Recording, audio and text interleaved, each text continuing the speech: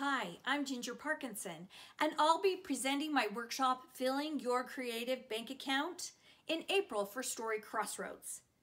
I believe that creativity is a muscle. The more you work your creativity, the more creativity you have for your disposal.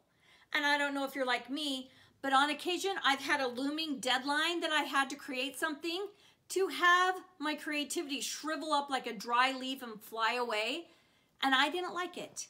So I created some exercises that only take 5 minutes a day that keeps my brain nimble in creating stories.